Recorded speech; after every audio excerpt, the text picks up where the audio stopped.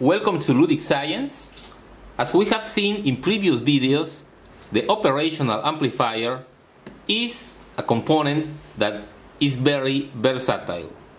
You can do many different things with an op-amp, and among them we can use this component to provide a predetermined constant current for a certain application. So in this video I will show you this very simple circuit with op-amp to provide the current necessary to turn on an LED. Okay, here's the circuit. I am using a 358 op-amp, which is very common. Here is the LED that we want to drive, and a 5mm LED draws a current of between 15 and 25 milliamps. So we connect the operational amplifier in this way. Here we have a voltage divider. So using an input voltage of 12 volts, here we will have 6 volts. Apart from that, we only have this resistor, which determines the output current. Now, the current through the LED will be given by this simple formula. It is the input voltage divided by 2 times the value of this resistor. Now, using the values that we have here, 12 volts for V and 330 ohms for R, we get a current of 18.2 milliamps. A very good value to drive a 5mm LED. So let's see the circuit in action.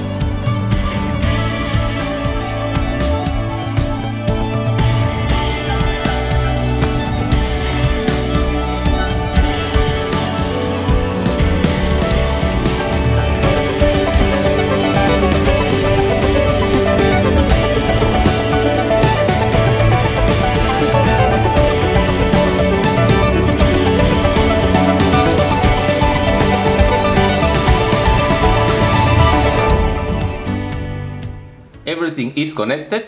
I have the multimeter to check the current that is circulating through the LED. So let me turn on the power supply at 12 volts, and we can see in the multimeter that we have 18.1 milliamps of current through the LED. Now, the maximum current that the LM358 can handle at the output is around 20 milliamps. So for this LED we are near the limit of current that we can source from this op-amp.